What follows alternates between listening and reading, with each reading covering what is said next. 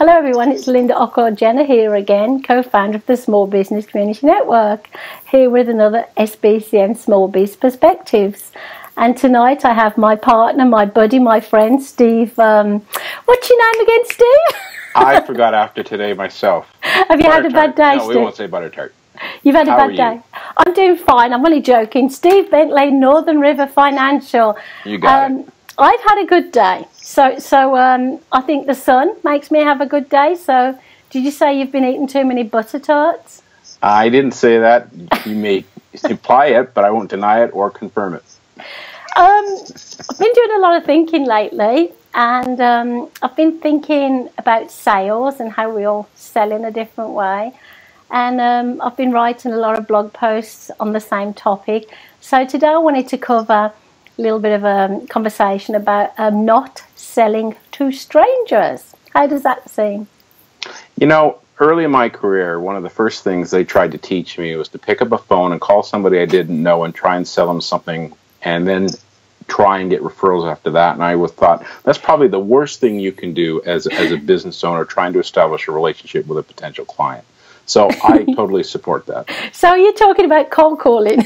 Yes, I am. Oh my Without gosh. using the word itself, yes, absolutely. So on that note of cold calling, we have a home phone, and the only calls we ever get on there are people saying, hello, can I clean your ducts, or can I do this, can I do that? So being really mean now, I just leave the phone on loudspeaker and let them witter away while I'm having my supper or something.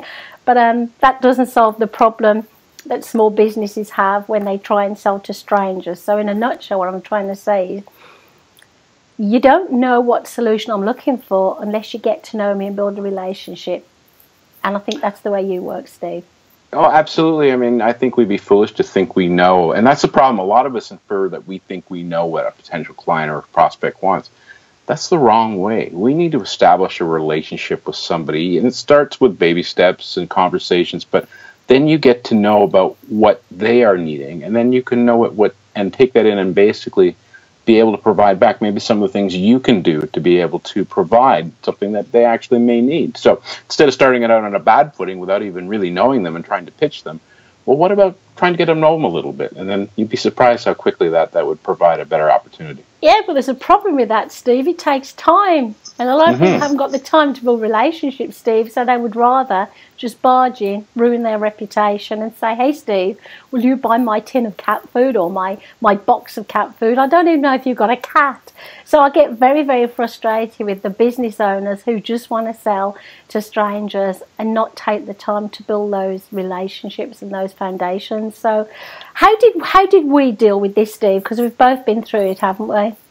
Well, I think we've all tried it. All of the options that are available to us, and we've decided on what works best in our professional capacity. And, you know, an interesting statistic for my industry, the financial services industry, if people take that first approach and just try and sell upon meeting somebody as opposed to trying to develop a relationship, the client retention is seriously gone. You know, so 60-70% of those clients will not be your clients in the future. I'd rather build a very solid core of long-term relationships. To do that, though, you need to do it over some time. Yeah. So to say you can't do it, well, you know what? You got to start somewhere. It's going to take a little while to get to that point, but eventually you want to get to that point.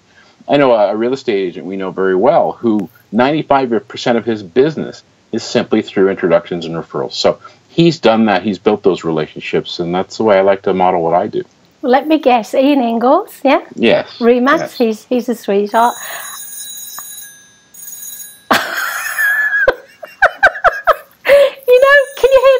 Steve, this is a really good example. This is the home phone in my office. I am not going to answer it because guess who it is? In fact, I should have it on a loudspeaker. Telemarketer. Probably 80% chance it's somebody you don't know trying to pitch you something. It's a telemarketer, so I do apologise about that. But what time is it? I make it 6:35 on the dot. That is a really good example. I didn't make that happen. It was true. That is a telemarketer. And basically, why don't I get rid of my house phone? Because it's less expensive to keep it than to get rid of it. So sure, but that's not the solution. People having to get rid of their house phones, is it? I mean, you look at that. That call was probably made when they felt that everybody was finished dinner. So now's the time to call. Yeah, but it's rude, and I'm getting fed up with it. Absolutely. You know, I have people phone me up, and we were just talking about a realtor, a really nice realtor, friend of ours, very successful. But I have strangers phone me up and go, hey, are you the homeowner? And I go, yes. And then they go, well, we've sold 10 houses in your street, we'd like to sell yours. And I'm really nice for the first couple of minutes. I say, well, first of all, it would be really nice if you know who you're phoning. You're phoning the homeowner, but, you know, I could be the maid, I could be a burglar. And then basically I say, so my name's Linda, what's your name? Well, that's not important. I'm from this realtor and I know I can sell your home. And I go, well, if you don't take the time to get to know who I am, I don't even want to talk to you, let alone let you sell my home. Why would I, Steve? Well, I think the problem is the realtor or anybody doing a similar kind of sales pitch, they're only interested in numbers. They're not interested in you. They just want to call through a number to a number to a number to hopefully find somebody who's interested in doing what they're doing, right? But how do they know you want to sell your house? They're getting a bad name, though, Steve. They really, because oh, absolutely. I will go around telling everybody. I won't tell them the name of the realtor. What I do, though, Steve, if they hang up on me, put the phone down on me like they often do, I will phone back and speak to the manager and say, well, you're getting a bad name for your brand, because I think it's important. But cold calling, I know a lot of people have got to do cold calling, Steve. So if you're going to do cold calling, you've got to speak to a stranger. At least say, hi, you know, my name's Linda. I know you're the homeowner, but I'm afraid I don't know your name. Would it be okay for us to have a chat about something? Surely that's a great way to do it. I'd like to talk to calling a warmer lead than just a cold call. And there's so many different ways you can actually engage with people. I mean, what about just picking up the phone if that's the way you've got to do it, and maybe just try to have a conversation with somebody as opposed to within 30 seconds trying to sell them on a service. It drives me nuts, Steve. It's amazing. You introduce yourself, you explain a little bit about what you do. More often than not, people are going to be friendly. And then if you can get that conversation started, it's amazing where it will go. Well, networking events, we attend a lot. And so people will try and sell at a networking event, and I think it's such a shame if they haven't got an established relationship. But I don't think it's the time and the place, unless, of course, it's a referral-based thing and you're referring each other, whatever. But I think taking the time, like you said, to build the relationships. I also think that the loyalty isn't there, like you mentioned earlier. How many loyal clients do you think these people have? Because they're just interested in clients, aren't they? So if they're just interested in numbers, are they going to be following up with you, Steve, and saying, you know, I want to continue to help you, how can I do better next time? Or are they just after getting as many customers as possible and moving on? You know, what's interesting is that the more your clients get to know you, the more you're going to find referrals and introductions will come your way, because they know who you are, they know what you've done for them, and if you've done a very good job for them, then if people come to them and saying, I'm having this challenge, or I'm having this issue, guess what? There's an electrician in town who well, Nathan Parsons, and him and his wife are really great at creating those conversations. And I was just at an event last week where Nathan just got a really large job as a result of just knowing the right people and getting referred. And so that, and it's amazing how many people, just the other day, there was an example where somebody asked for an electrician.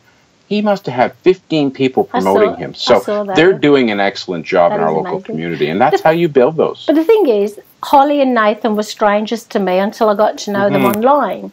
And then by getting to know them online, I saw they had credibility, they were friendly people. They became SBCN members, but it doesn't stop there. They network everywhere and they build a relationship, and they take the time to get to know people. They're not trying to sell to strangers, Stephen. I wrote a blog today, and I've used this one before, where there's a guy with his overcoat, and basically he opens his overcoat and the screwdrivers and tape. I was going to say watches, but anyway. Watches, yeah. And I call it this, I have to be careful, this sleazy salesperson. It's not necessarily a man, you know, it could be a man or a woman. But the thing is, that is the way I see it, and it makes me really frustrated.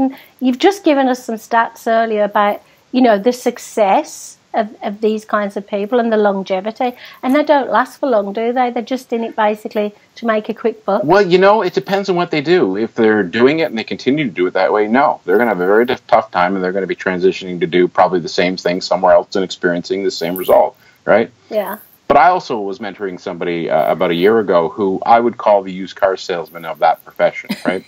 And nobody wants to talk to the used car salesman, but what he did is he realized that there was a better way. And by changing his approach, he was able to be much more successful in his business and the way he engaged with people. Yeah. So what you're saying is people can change them, because a lot of people are not open to change and saying, well, I've always done it this way, so I'm going to continue to get it.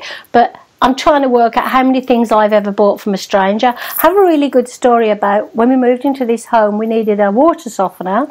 We didn't want to buy one immediately. And then this guy came round when we were doing the garden, and he explained who he was, and yes, he was a water softener guy. We never tried to push us into it, and he goes, well, obviously I'm cold calling around the new homes. Would you take my card? We said, yeah. And he actually came to visit us at least once a month when he was tootling around talking to other people. And we got to like and trust this guy. So he started off being a stranger. He didn't try and push his sales on us, kept building the relationship. And then we're ready for this water softener, and we heard he was at a local, what would you call it, trade show. So we went to see him, and he actually got a sale out of us. We went to him because he didn't rush the process. So you can start off being a stranger, and then you can build a relationship. And we refer that guy now because we love how he did it for us. You know, I use the analogy of being a gardener and planting seeds. And what that person was doing was slowly planting those seeds, right?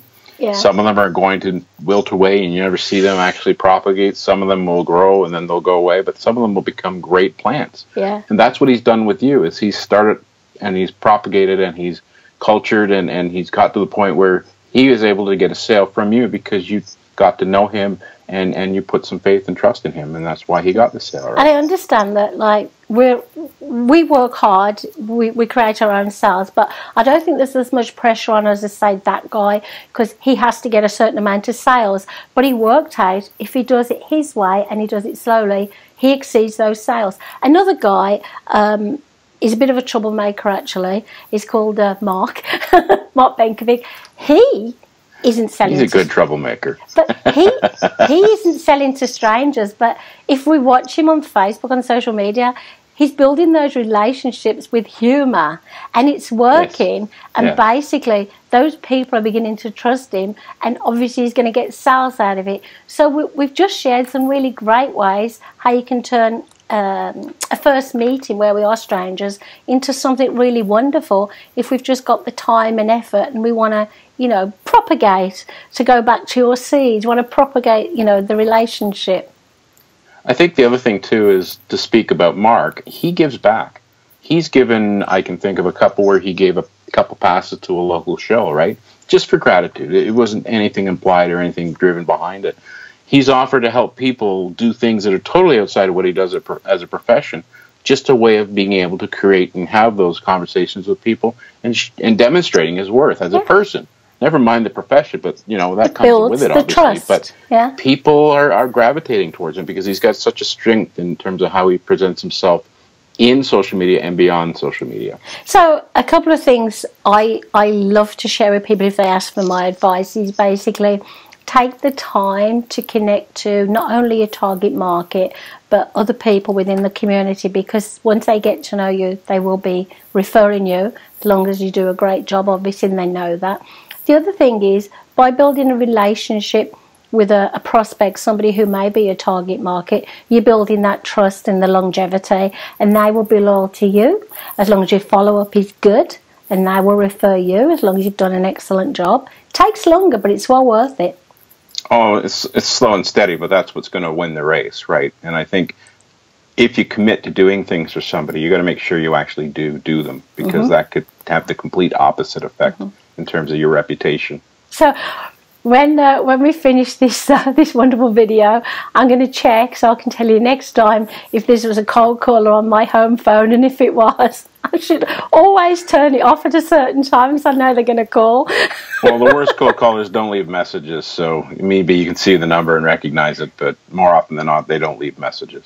Well, luckily, we're not strangers and we work well together. It's taken a long time to build that relationship, hasn't it, Steve? And I think it's been well worth it. It's been 10 years. Really? Time flies when you're having I don't fun. remember that. Yeah. But the reason I love doing these small biz perspectives with you is because people out there may be doing it what we perceive to be the wrong way, and they may not be getting any sales. So, you know, I like to think that we're adding a little bit of, you know, a benefit to their lives by saying, well, we know it works because we're still in business. Well, I think that's it in a nutshell, right? I think people need to, well, I guess why we're doing it is we're trying to give people the information that we share in so many different ways. And here's just a different way where people can have questions and then Google for information, look for information, and find a wealth of product that we've done that really talks about anything surrounding small business and all the different challenges and even successes that people have. So I think it's good to give back in that way. That's why I appreciate doing these. Oh. Well, thanks for your time again, Steve. I always love chatting with you, to you, talking you to death about these kinds of topics. And we'll be back next week with another podcast video. So have a lovely evening. Take care.